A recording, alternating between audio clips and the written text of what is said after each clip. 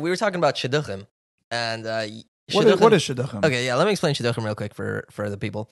Shidduchim is how Orthodox Jews to the right of the community date. Not necessarily does everyone use Shidduchim, but most people that are considered yeshivish, you can watch my YouTube video on yeshivish. Quick plug. Yeah, quick plug. You're not that guy, pal. Trust me. You're not that guy. Okay. On yeshivish Orthodox Judaism, but most people that are yeshivish use the Shidduch system, and I also have a great video on YouTube that it's 5,000 views, so that's pretty cool. Whoa, this guy must be good. Yeah, it must be really good if it has 5,000 views. No, God! No, God, please, no! No! No! No! Explaining what Shidduchim is, but to briefly explain it, it's a expedited process of dating for the purpose of marriage, and there's no physical touch, and it's all for, you go on maybe 12 to 30 dates, let's say. 30 is high, 12 is pretty low. Some people even do less than 12, to be frank. Probably not a great idea, but... Not advisable. Not advisable, yeah. And each date lasts between, kind of like in the beginning stages, maybe 3 to 5 hours, and then the later stages, people do like 10-hour dates. But anyways, basically, you get to know each other. You kind of decide if philosophically you line up, if you want to have the same type of life.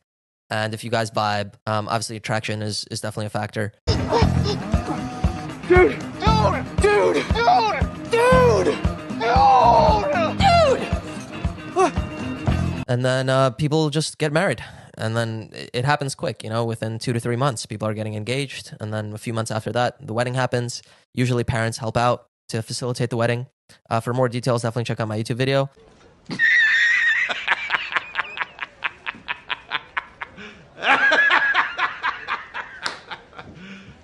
You serious? If you go on YouTube, type in Gabi Koyenov, the same name as the podcast, you will find the video. But to talk about it with Aaron, Aaron has some issues with the podcast. I'll let him take.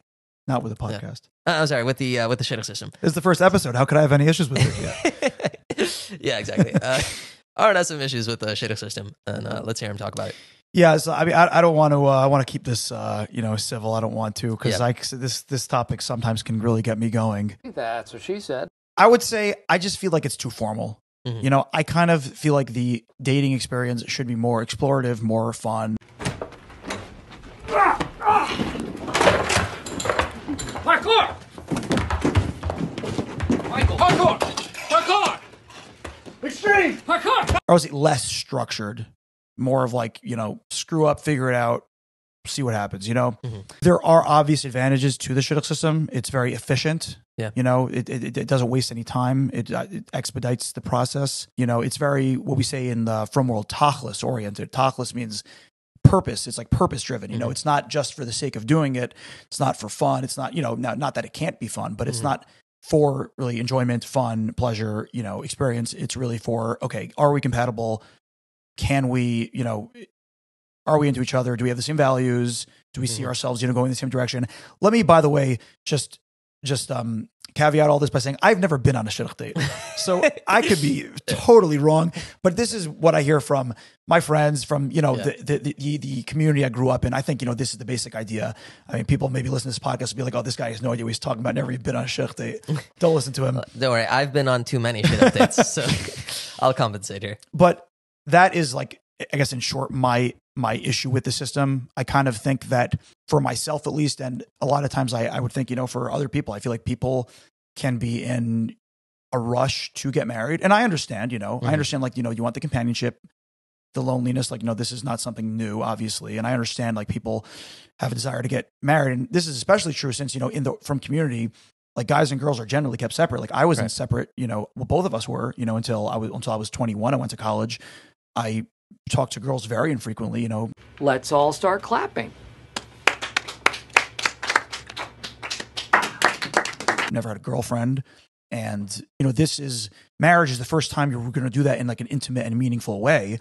So I understand, that you want to get there already. You don't want to, wait. But at the same time, like, there are now, I'll just say my brother got engaged just last week. Thank you. As Vort was last night. Gabi was there and we had a lot of fun. We had a blast. So my brother is younger than me. He's 23 years old and he's going to be getting married in March. He'll still be 23. And like, right. for like it's like a weird thing because for for someone like in that community, it's like you're 23 and you've never had a girlfriend, like that's like crazy. But at the same time, it's like you're 23 and you're getting married, like that's so young, you know. So it's like on the one hand, it's like almost like too late, not too late, but it's almost like really late to like have your first like relationship with a woman. But it's also like really early to like be committing to something that this is something that me and Gabi have talked about at length, especially over the last 24 hours.